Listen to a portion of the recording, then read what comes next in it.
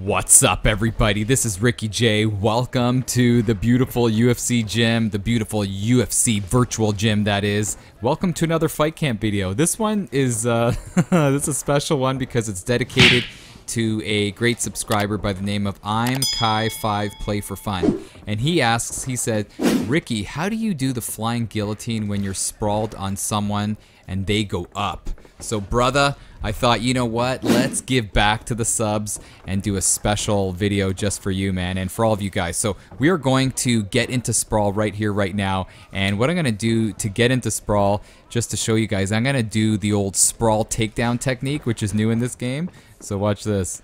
Check this out. Felder goes for it. Oh, big time athleticism by Dos Anjos. And we are in Sprawl. And to do that, you pre-deny L2, R2, and left analog back. For you Xbox guys, it's LT, RT, and left analog back. But anyway, let's stay on topic and let's get to the business here. Now, a lot of guys online love to go up in this situation. So pretend you're Dos Anjos for this example or this demonstration, and pretend your opponent is Felder. So a lot of guys like to go up because they can get into the clinch, then push you against the cage and back away, or just simply back away.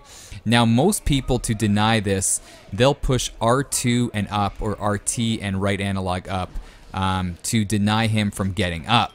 But to jump into a guillotine, now not everybody has this. I want you to push L2 and R2 and right analog up. And watch what happens here. I'm using two controllers, so instead of just denying his get up, you could jump into a guillotine. Look at that. Boom!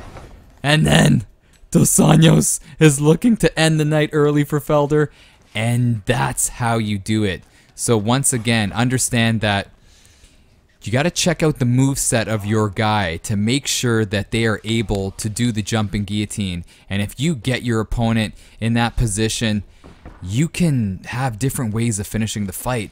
And the jumping guillotine is pretty deadly, man. So once again, L2, R2, or LT, RT, and right analog up. So Felder's going to get up. Boom. You see on the left side, it prompts up. Comes up right there. And you're able to get into a submission right away. And the good thing about this is it gets your opponent thinking.